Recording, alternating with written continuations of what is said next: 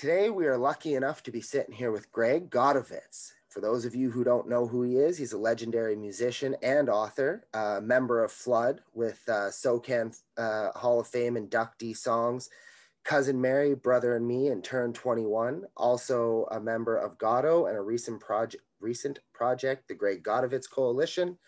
And we're actually talking about your new book, Up Close and Uncomfortable. Right there. It is right there, Dylan. I just happened to have it on the table here. Talk about handy dandy. So Greg, first off, what is your book about? Well, it was actually part two of this book, Travels with My Amp, which I released in 2011. This is the first 20 years of my career from 1964 to 1984. And then I started writing part two of Travels, and I thought, you know, this is exactly the same as the first book. It's boring for me to write it. So for the new book, I decided to go further afield and write short stories about music, but also about other parts, because in my first book, there was nothing about my childhood. And I usually hate that in rock biographies, but my childhood was as nuts as my adult life. So I decided to add some stories and sort of drift in and out of time. There's no finite timeline in the new book. It goes from when I was 11 to when I'm 69, which I am now. So it's all over the place. And the stories just aren't about music. There's stories about aliens. There's stories about Elvis. There's stories about me meeting Ringo Starr. It's all over the map, but they tell me it's extremely funny. So I'm happy to hear that.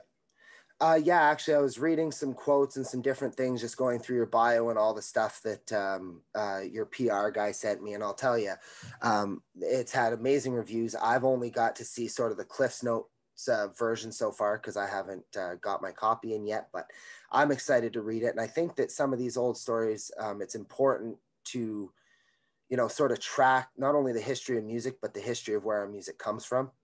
Yeah, well, I've been doing this since 1964.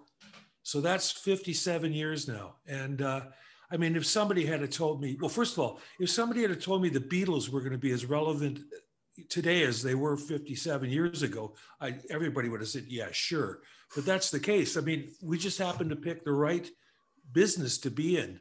The unfortunate thing now, of course, with the pandemic being what it is, the music business is on hold. And that's a tragedy. I mean, there's a lot of musicians out there and people in the industry, technicians, even the people that pour the beer in the clubs. Everybody's out of a job, you know? I mean, so we got to really hope that we can, you know, wear the masks, wash our hands a lot, and let's get over this thing. Oh, absolutely. I mean, I know personally myself, life hasn't been the same since March of 2020. And I know a lot of other people with venues. I've lost clubs that are, you know, very close to me and that gave me a home when I was first starting out and nobody would talk to me, you know, and two of them are not here anymore. And it's definitely been hard. But I also think that finding ways to keep, you know, busy like you have with your book and, you know, for artists to shoot music videos and to use this time recording. Like I have this saying that I've been telling bands that I work with, don't waste COVID. Like, you know, make use of the time the best you can so that when it's time to come back, you can come back and hit it hard. Yeah, well, fortunately for me, I started writing the third book. I realized when I finished this one here that there was nothing in it about my 8 years living in Calgary and visiting Edmonton, where you are. That's right. And then my 5 years coming back to Toronto and putting a new band together and stuff, I had nothing about that in the second book. So I quickly realized that what I was going to write was another part three, the end story of my life, you know. And I've got a title for it. I've been writing it slowly but surely. I think I should be able to have it finished this year. I'm going to call it The Idiot's Trilogy Part 4. Oh, I like it. Thank you. I've always had a way with the titles of both of these books, Travels with My Amp and Up Close and Uncomfortable. And then there'll be The Idiot's Trilogy, that's me, Part 4. So that's coming next. Yeah, something unrelated. The reason I found your Travels with My Amp such an interesting name. I'm not sure if you're familiar with the book. It was written by a man named Robert Leckie, and it's called Helmet for My Pillow. and it's about the guys in the South Pacific. And I kind of thought, geez, that seems like a funny way of having a serious name that's not serious for a book. I like the travels with my aunt. Just, I don't know. It reminded me of that somehow. And I said, geez, that sounds serious, but I don't think it is. Well, no, you're right on the money. Actually, it was a book first by a fellow named Graham Greene. And then in 1972, I went to see the movie adaptation of it called Travels with My Aunt. Oh. So I remember looking at my girlfriend at the time and I said, if I ever write a book, I'm going to call it Travels with My Aunt. And of course, 30 years later, I did. But that's where it came from. Graham Greene, famous author. I've never read the book, but I saw the movie and it was very, very funny. Oh, really? Interesting. Yeah. I've never read the book or seen the movie, but I like that there's that's the history behind it. Tell me, how long roughly do you figure it took you to write this book? The second installment, of course, the Up Close and Uncomfortable. Yeah, the second book took quite a while. I was intending the book to be humorous. And Travels with My Aunt, the first book, is funny inadvertently. It's just because of the scenarios that I describe and the people that were in the music business. They're characters and they came off funny. In the second book, I wrote it intentionally to be funny. And so I would, it took 6 years to write it because I would wake up in the morning, I'd read what I wrote and I go, this isn't funny. And I'd have to start again until it was funny. And now people are saying, whatever you do, if you're reading these books, don't read them in bed with your spouse because they're going to whack you and go, stop laughing. So mission accomplished. And what better during these horrible times that we're living through than a good laugh? So mission accomplished. I set out to write a humor book and I've written 2 of them.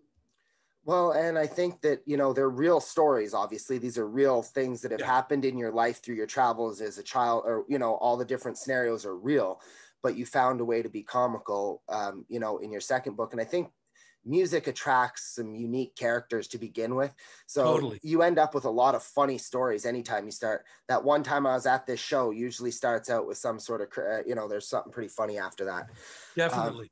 Well, I have a story in my book called Aliens, E.T., Moi. So Aliens and Me. I have seen more UFOs than any human being I know. I don't know, they follow me around. But I actually sat beside one on a plane once. And I know people that have seen me talk about it, they go, this guy's crazy. But, I was on a plane. I had my son. He was very young with me. And there was this little guy sitting at the window. He didn't look at us. We didn't look at him. I got my son settled. We get up to cruising altitude. The lights go down. This guy turns to me. I still didn't look at him. And he says, do you know what a Foo Fighter is? Now, this is 30 years before the Foo Fighter band. Yes. So I said, yeah, I know exactly what it is. And I'm not going to put you on the spot because not everybody knows what it is, but this is where Dave Grohl got the name for his band. Foo Fighters were balls of light that during the dogfights over the English Channel, these balls of light would come flying in while these guys were machine gunning each other. These UFOs would fly in amongst the fighter planes, the World War II fighter planes. And the Germans thought it was the Russians thought it was the British thought it was the Americans, somebody thought it was us, the Canadians. The Americans coined the phrase Foo Fighters. So this guy out of the blue says, do you know what a Foo Fighter is? And I'm talking to him and telling him about seeing them over the pyramids and all the times I've seen incredible UFOs. And I look down and I see his hand is on his left leg and his fingers are twice as long as what they should be. And I'm staring at the guy's hand and he was basically showing me what he really was. And I know that sounds crazy, but it happened. And then he turned around, I turned around and looked him in the face for the first time and I don't remember what he looked like. I passed out instantly and forgot about the whole thing for 20 odd years. It just came back into my head and when I remember that. So that story, and it's an interesting story but most of the people that will read it, they're going to go, this guy's nuts. But I'm not. I saw it. Yeah. Well, there's, as time goes on, things that used to be not as not believable are far more believable in a modern time or with a different perspective. And I think that if nothing else, if a story makes somebody go, huh, I think you've, accomplished in that, particularly because it's a series of small stories effectively, right? Yeah, for sure. you know, and I kind of like that because I don't have the attention span, I don't think, to read an entire novel with one story. I'd lose my train of thought and have to move on. Most people are like that. And I think the biggest compliment I get for people is that the book is both of my books are so anecdotal that, you know, I say, well, they're the perfect bathroom companion. You can go in there, read a chapter in 5 minutes, Mm-hmm. and leave it in there, you know. Well, I was actually going to get the new book printed on a roll of toilet paper. oh, there you go. I think I might do the next one like that. Well, have a collector's edition that comes with a roll of toilet paper, and each one has a little Greg bit of wisdom. So tell me, there's a thing in your bio, I can't remember it verbatim, but it was something to the effect, you know, you've met one Beatle, two, you know, members of Kiss, or something to that effect. Tell me, what is in your mind, what was your, you know, person that you met that was your a humbling moment, we'll say? Who's a person that was a humbling moment in your opinion, as far as, you know, wow, I'm meeting this guy? Well, the funny thing is I never humbled by that. You know, I mean, I've met everybody. They're just, what I've found is if you treat these guys like normal human beings, they will treat you like a normal human being. So when I met Paul McCartney, I walked into his dressing room. It was like seeing a cousin standing there. Mm-hmm. He's such a big part of my life. And we talked for a half an hour. But you know, I didn't mention the Beatles to him, which I'm sure he's sick of hearing about. We talked about baseball. I said, you know, in this stadium, this is where the Blue Jays play. And he says, I've never been to a baseball game. And then shortly thereafter, I see him starting to go to New York Yankees games when he's in New York. And I thought, I wonder if I put the bug in this guy's ear. Same when I met Ringo Starr. I mean, like, he was just a normal guy, except for the fact that when I left there, I went, dear Lord, I've now met two of the most famous human beings in the history of the world, you know? Mm-hmm. And Kiss, we played a number of dates with Kiss. When I was in Fludd, we played the first two Toronto dates that Kiss ever played in Canada. Oh, really? We did one at a university in Kitchener, and then we did one at the Victory Burlesque in Toronto. And once again, you know, like, we're in the opening band. We're not looking for autographs. I didn't even know who they were. It was a very stripped back stage for them. They had a couple of candelabras for scenery, mm-hmm. with candles going, black candles. And Gene, of course, did his fire breathing and his blood out of the mouth thing. But it was their image that you looked at and you went, these guys are going to be a big band, you know? Mm-hmm. I met a few of the Rolling Stones, met Bruce Springsteen. There's a whole list of people. I have a story in the new book called Why My Heroes Should Not Meet Me. And something always seems to go wrong. And it's like a full page of people that you know. And I've had the, you know, great fortune of meeting and hanging out with all of these guys. Yeah, I think for me, it's a thing of, I always say humbling and not, you know, starstruck. I don't think I could be a band manager or promoter. If I got starstruck, I would have a hell of a time doing my job. Exactly. But I do, and not just in music and everything, I try to respect the journey, for lack of a better term. So to meet somebody, even totally, yeah. You know, even chatting with somebody like you, I mean, 57 years in the business, I mean, that's my lifetime plus, you know, 80%. So I don't even know that I would live long enough to get that many years in. So it's a humbling thing that you would take the time to chat with me, in the sense that I respect the journey of, you know, 57 plus years, pushing 60 years of music knowledge, experience, gigging, touring, you know, and when it was a lot harder to gig and tour, I would say, you know, probably arguably when, you know, maybe. Yeah, it's been a long journey. There's no doubt about it, but I look at everybody the same way, man. I don't feel like I'm any different or any better than anybody else. I just happen to have somebody put the gift of music in my head, and I'm able, you know, to write songs, and now to be able to write prose and newspaper articles and whatever it is else I'm creatively doing. I don't know where it comes from. I think it appears out of thin air for me. Yeah. You know, I'll be driving along in my car and a whole song, it just appears in my head. It's like somebody is telegraphing them down to me, you know? Yeah. Which could explain those aliens. It could be. Well, and I've heard that too from artists a lot of times. I'm like, where did you get the idea for this? They're like, I really don't know. I was sitting around playing with my guitar in my room, and all of a sudden, here it is. you know, or Yeah, whatever it's the true. case may be. It's just, here it is. And I've always just kind of respected that. And just on the topic of music, I know we're talking about your book, but you do have an album out from 2019. I believe it's called Amuse Me, from the Greg Godovitz Coalition. No, it's not Coalition. I did this album. Let's see if I can get this without it shimmering here. Impossible. There we go. It's Mm, called Amuse Me. I recorded the album in Calgary when I lived there mm, with Paul Dean from Loverboy. that's correct. Yep. And Paul and I were putting a band together because he was living there, and we've been friends forever. We started jamming at a place called the Blues Can. It's Okay. sort of like your Blues on White. It's that sort of idea. Mm-hmm. And we would jam there every Sunday. And then we started throwing in original songs that I was writing, and Paul had some new stuff. And he said, I'm moving to Vancouver in about 6 months. But before I go, we have to record these new songs that you've written. And we did. And I used the cream of the crop of musicians in Calgary. Mike Little plays with Gord Bamford's band, played B3 organ. Mike Clark, it has Mikey's Juke Joint, was one of the saxophone players on it. Paul Dean played guitar on it. I mean, it was an incredible lineup of musicians. And these were all brand new songs that I wrote in 1 year. I hadn't written a song in 10 years. And all of a sudden I wrote 25 songs in 1 year. It was just weird. Well, I think that, you know, maybe I think with everybody, you know, as you get older, do you find that you like want to expand more? You know, you want to leave less rocks unturned, maybe? Is that something that, you know, with writing books and stuff? I mean, because 2011 was your first book, if I'm not mistaken, The Yeah, Travels with My Aunt. So yeah. obviously you're still 50 years into your music career. So do you think it's like you want to leave your wisdom behind, or you say, you know what, I'm at this point in my career and I just want to do everything I want to do? Well, you know, somebody asked me recently, do you ever think about retiring? And I go, it doesn't even enter my mind. I'm just getting started as far as I'm concerned. You know, I want to write a musical.